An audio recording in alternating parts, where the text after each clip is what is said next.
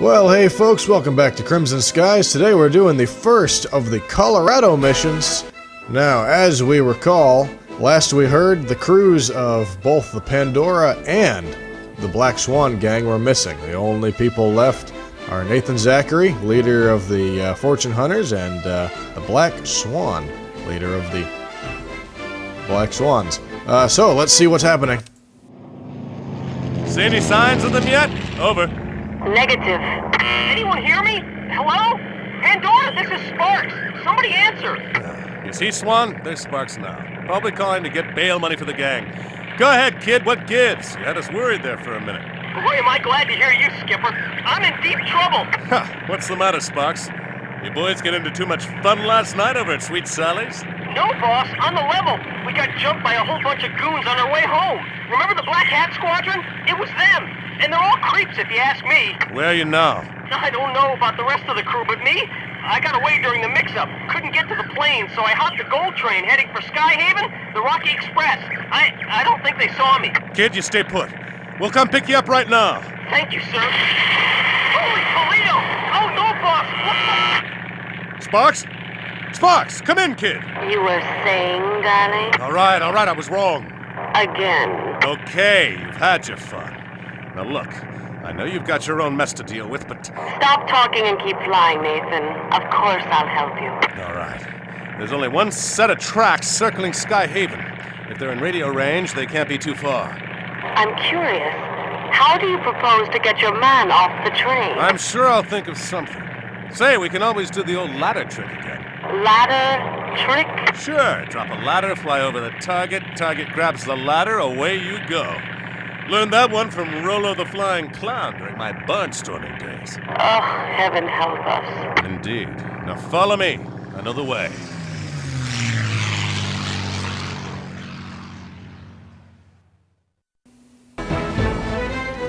I guess there are only so many ways to incorporate trains into an airplane game, and they all seem to involve ladders of some kind. Anyway, here we go. We are going with the Housatonic. This is a plane I built when nobody was looking. It's basically the same as the Red Hot Spender. It's just a Fury, but I took out that second 30 caliber cannon and put in one more hardpoint of high explosive rockets. The engine's the same, it's got a different paint job, but otherwise it's very much the same. Since I haven't been running out of ammunition, I assume this is going to be just fine.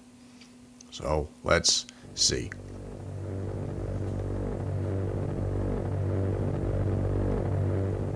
Now that's not safe at all. This airship is flying along with no crew except for Nathan Zachary, who's about to abandon ship, so... I'm not sure what the state of autopilot systems was in 1934, but it can't be good. Or 37, or whenever this game takes place, I forget. Late 30s. Yuck. You'll thank me later. It's hard to differentiate between some of the other planes in this level. Keep sharp, Swan. No telling what kind of trouble we'll run into out here. Speak of the devil. Look, Black Hat. See here, Zachary, we've had quite enough of you Boy Scouts jumping our claims. Bugger off. This GOLD train is ours. I'm going to do a lot worse than jump your claim, you monkey! Where's my crew? And what's the big idea your gang jumping my gang anyway? Right, that's one too many questions. You're dead this time, mate. You stirred the hornet's nest, darling. Oh, they're turning us to Swiss cheese! Where's our stinking backup? Where's the dang Sacred Trust? The hell with them Sacred Trust goons! We can handle Zachary without their help. Well, tell that to my wingman! He's scattered all over the Rockies! He said Sacred Trust? Wasn't that one of the security companies? Head on, enemy 12 o'clock. Okay, one down. Should be one more brigand and Ace Dixon himself to deal with. Whoa. Ah! You're right, enemy 3 o'clock. Lovely Colorado. Ah! Mountains and everything. Now, where is that bad guy?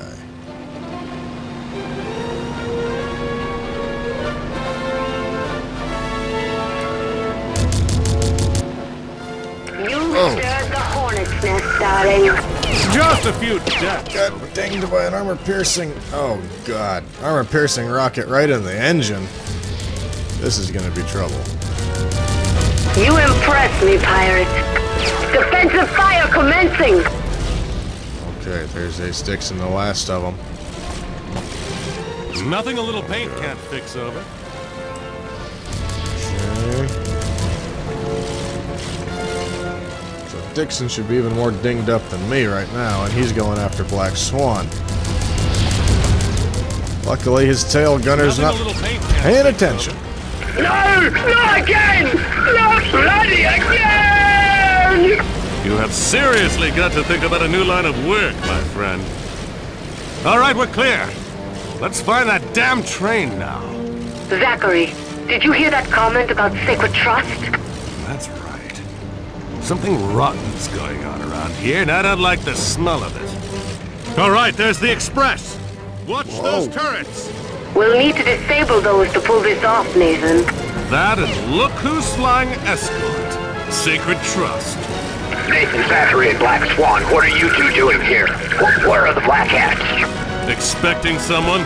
Funny. Pirates don't usually make appointments with their victims. Say, I thought you Sacred Trust boys were in the protection business, not the other way around. Hey, I don't know what you're talking about. Sure you don't. But the newspapers will. Careful, Zachary. Dead men tell no tales, you know. Yeah? We'll see about that, tough guy. We'll see about that tough guy. Sir, we are in a lousy The Should I call for backup? The guys we're fighting right here are Sacred Trust Hellhound planes. This is a new plane for us. They're built by Germany. Sparks to Zachary! Sparks to Zachary! Over! Go ahead, kid. What's your situation down there? Real screwy, Skipper. As soon as the gunfire started, the engine crew of this train bailed out. Like they planned it or something. I'm all alone down here. Only one more of those guns to go. Holy Toledo, boss, it's Sparks! The engine down here has been hit by a stray shot. She's gonna blow any second. Hold on, kid. I'll have you out of there in 2 shakes. There goes the last gun. Sparks, you read me? Loud and clear, sir. Get up on the roof of the train now. I'm gonna fly low and you're gonna grab my ladder. Got it? Ladder?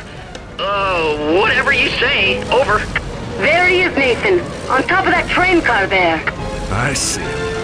Hurry, Nathan. You're running out of time. I do get tired of these kinds of missions.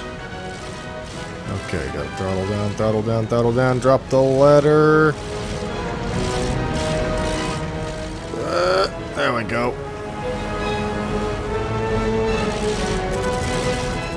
All aboard. Whee! That was some trick, sir. You can thank Rolo the Clown for that one, kid. Well, we've had our fun for the day. Time to head home.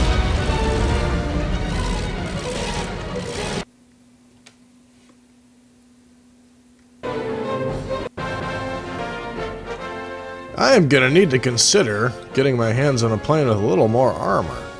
Anyway, here we go. 3 brigands down, 4 hellhounds down, plus the Ace Dixon in his brigand right there. Hellhounds are not very good fighter planes. I think it's some kind of bomber. We'll look at it in just a little bit. This is going to be our new plane.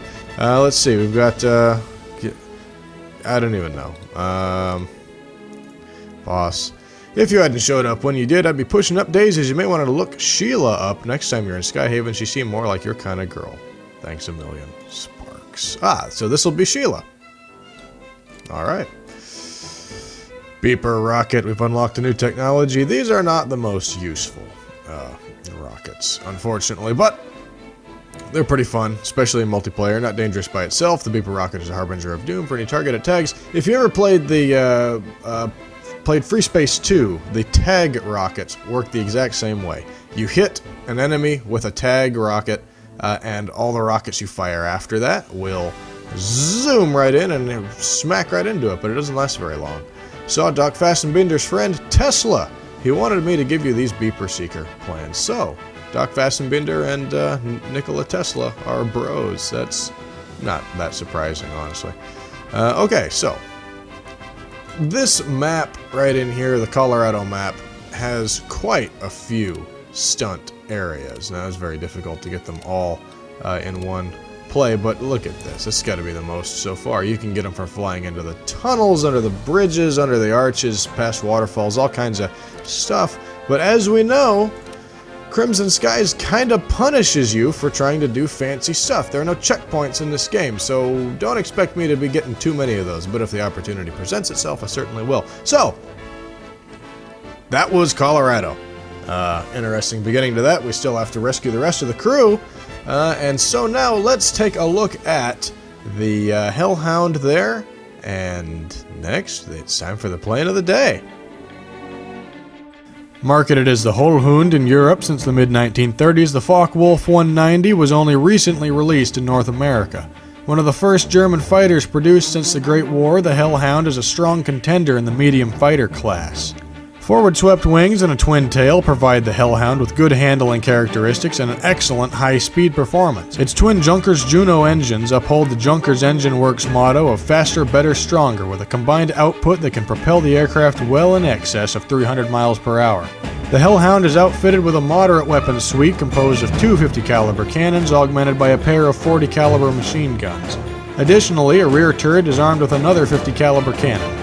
Many buyers choose to upgrade the rear turret with an additional machine gun, sacrificing some armor weight or downgrading the 50 caliber cannons to 40 caliber machine guns.